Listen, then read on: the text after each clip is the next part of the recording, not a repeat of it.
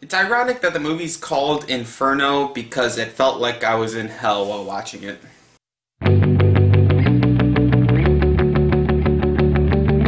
Inferno is directed by Ron Howard and stars Tom Hanks, Felicity Jones, Ben Foster, Omar Sy, Irfan Khan, and Sensei Barbet Kunsen, and is the third film to be adapted from a Dan Brown novel. The first two were The Da Vinci Code and Angels and Demons, and in Inferno, Langdon, played by Tom Hanks, he has to go to Italy because there's this virus out there and he has to try to find it first before it gets spreads throughout the whole world and kills off half the population. Now, I wasn't the biggest fan of The Da Vinci Code or Angels and Demons, and I found myself feeling pretty much the same exact way I felt towards those movies when I walked out of the theater seeing Inferno.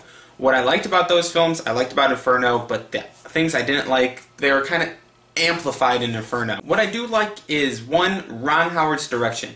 Even in his not-so-great movies, like last year's In the Heart of the Sea, he still gives like a good visual film to watch, and you get this in this. You see cool shots of Venice and Florence and all these European cities, and he just knows how to direct a film.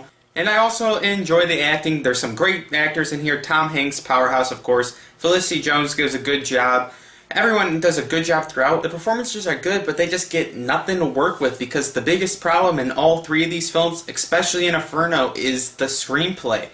The dialogue throughout the film is just clunky, and it's like, no one says this stuff, and you just feel that way throughout the whole film, and every scene has some exposition in it. Oh my god, they just have to explain themselves in every single scene, and it just gets annoying by the end. But by far the biggest crime is that the movie just feels like it runs on forever. The runtime was like 2 hours, but I swear I was sitting in that theater for at least 3. It just never seemed to end. Right when I was thinking it was getting there, 20 more minutes. It was just, ugh, I just wanted to leave. It was getting boring towards the end. And this is a shame because the story, it could have been pretty cool. I really enjoy these kinds of stories where people, they forget something so they have to retrace their steps kind of and remember.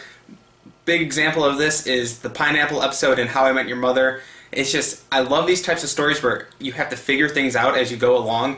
And I was kind of getting into it, but then just some of the twists just weren't that great, and it just took me right back out, and by the end, I was just done with the film. For my final verdict for Inferno, I'm going to give it was bad.